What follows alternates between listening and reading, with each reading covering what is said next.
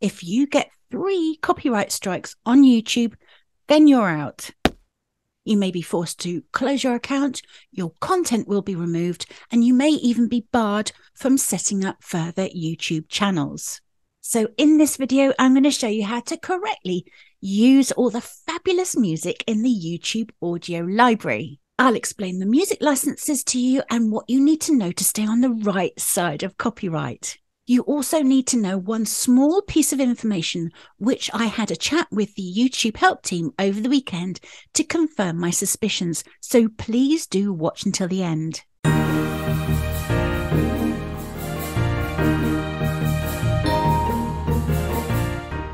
If by the end of this video that all sounds like a bit of a faff and you'd rather have absolute peace of mind, then I suggest that you do exactly what I do, and it's very simple.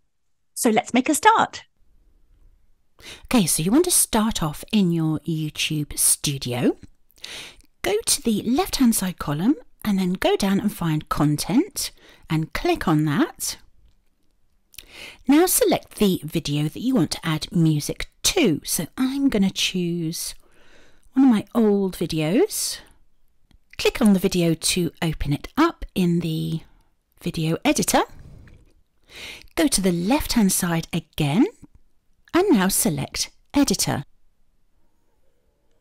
And here you are in the YouTube video editor. So if you're not familiar with the layout, your screen's now been divided into 3 portions. Underneath video editor, you'll find all the editing tools like trim and cut, blur, audio, end screen, info cards. On the right is your video, and underneath is your video timeline. This is the video playhead, and you can move this along the video timeline by just grabbing a hold of this little button on the top, hold it down with your cursor, and then moving it along the timeline. And this is actually very handy, and I'll be running through how handy this is in just a few minutes.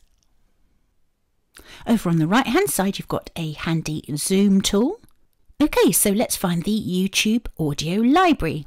And you've probably guessed it, you need to click on the audio link. At the top you have 3 clickable tabs. You have Music, Starred and Audio Library. And as you can probably see, I've already selected Music, and underneath is the entire selection of music in the YouTube audio library. It's not very easy finding music tracks in this view here, so my tip to you would be to click on Audio Library so that it opens up into a fresh new window and you can view it in full screen. So the Audio Library also has 3 clickable tabs at the top. There's Music, there's Sound Effects, and there's Starred. If we go back to Music, all the music tracks are organised into various columns. To help you find a music track for a project, you can use the very handy filter tool, which is right here. So click your cursor in the search bar, and now you can use these different categories to find what you're looking for. So I'm just going to click the mood category, and I want to find a track which is bright and inspirational. Click apply, and that brings up all the bright and inspirational music tracks. You can have a little listen to each music track by clicking on the little play button in the left hand side column. If there's a particular music track that you like and you want to find music tracks by the same artist, just go over to the artist column and click on the filter tool. And here's a top tip for you, and it's pretty handy. So if you do like a music track and you think you might put it into a video, do place a star next to it, and this will become very clear in just a few minutes. Now let's talk about the all-important license agreements. There are only 2 that you need to worry about. There's attribution and there's non-attribution. Now, if I look in the license column here, all of these music tracks have a non-attribution license type. So if I hover my mouse over this little logo here, I'll see that I can use this audio track in any of my videos, including videos that I want to monetize. And that's great news. And no attribution is required. So I can use this track for free without having to worry about copyright issues. Now let's have a look at the other license type. So I'm just going to find those by using the search tool. Attribution required. Just going to get rid of that filter. Here we go. Okay, so if you see under the license column this logo here, and this is a Creative Commons attribution, that means that I can still use this in any of my videos, including videos that I monetize, but I must include attribution information in my video description. And you will find that information by clicking on the View Details tab. So all this information here that you see in this greyed out box, you will need to copy and paste into the description section underneath your video. It's very easy to copy. Just click on the copy icon. And you can see at the bottom of my screen here that's been copied to my clipboard. So I'm just going to close that now. Underneath the Star tab, you will see that I've already added stars next to some of my favourite tracks that I think I'm going to use in a video. So I'm going to go back into my YouTube Audio Studio now and find at the top the Starred tab. And here are those tracks that I added stars next to. Okay, so to add a music track to the video timeline, all you need to do, it's very easy, is click on Add. And underneath you'll see the audio track here in blue, and it's been added to the video timeline right at the start here. I'm just going to zoom out a little bit. Okay. If you want your music track to play at a particular place in your video, there are two ways you can do that. You can either hover your mouse over the music track in the video timeline, and you'll see that my cursor has turned into a kind of a 4-arrowed cursor. Hold your cursor over the music track and drag it along the timeline. But that's not always particularly accurate. It's a bit hit and miss. So if you want to be very accurate about where the music track starts, I would suggest you use this method. Use the video playhead to mark where you want the audio to start. So I'm going to drag it along the timeline to the 2-minute mark.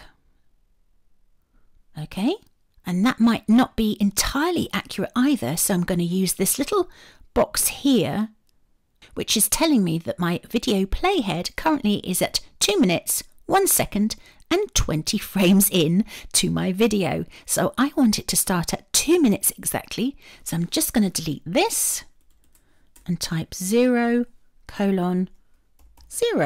and hit enter. And my playhead's been moved to the 2-minute mark. And now I can drag that audio along the timeline using the video playhead as a guide. So it's now going to start exactly at the 2-minute mark. You can edit the music track on the video timeline in a couple of ways. So you can probably see that there are 3 little dots right at the end of a music track. So if I click on those, I can just quickly check the license information, and I can also click the trash icon to remove it. I can adjust the volume by clicking on Adjust Mix Level, and then dragging the button along the slider bar. And I have to say the volume is usually quite loud, so if you want the music to play in the background, you'll probably need to slide it right along the length of the slider bar. You can listen to the audio by clicking on the play icon in your video. And finally, you can crop an audio track. So if you don't want the entire track playing, go to the end, hover your mouse over the end bar, and you'll see that my cursor's turned into a double-ended arrow. Hold your cursor down over the end bar and drag it along the timeline. And you can do exactly the same with the other end. Okay, so I've got one last but very important thing to do, and that is to paste the Creative Commons attribution into the description box underneath this video. So I'm going to save my video, click on save, and this is very handy. YouTube is prompting me again to copy those attributions that I need to include underneath my video. So I'm going to click on the copy button again. Close that down. My video is being processed, but if I go to the left-hand side toolbar and click on details, I can now go ahead and paste that information into the description box underneath. And there it is, and that's all you need to do. Okay, so now you've got that set up, there's one small piece of very important copyright information which you really need to know. Let's go back to where I clicked on the Creative Commons license agreement. And you'll notice a line right at the bottom of the pop-up box. This is very important to note. If you're going to be sharing your video on other social media channels, which is more than likely, you will almost certainly be required to give attribution to the audio creator on each social media platform. I confirmed this in a chat that I had with the YouTube help team over the weekend, and to me this did seem like a bit of a grey area. They couldn't really confirm whether you absolutely needed to do this. And I don't know about you, but I really hate grey areas when I need certainty. If you know you're going to be sharing your YouTube video on other social media platforms, then rather use music from the YouTube audio library, consider taking out a subscription with Epidemic Sound. I have been a subscriber for several years now, and I can honestly say I have absolute peace of mind. There are thousands of music tracks as well as sound effects to choose from. Find music to suit the mood of a project, and even find your favourite sound effects. You can use any of the music tracks and sound effects for as little as £9 a month, and it really does give you peace of mind when it comes to copyright issues. You don't need to give attribution or worry about sharing your videos on other platforms. Test out Epidemic Sound for free for 30 days using the link which I'll leave in the description box underneath before committing to a fully paid subscription. Let me know in the comments box underneath which solution you will be choosing. Will you be choosing the YouTube audio library music, or will you be choosing a subscription with Epidemic Sound? I'd be really interested to find out. And now that we've got music sorted out, why not check out this video, which will help you create the most professional and branded YouTube video intro for your channel. Thank you so much for watching and for your interest as always. I will see you next time.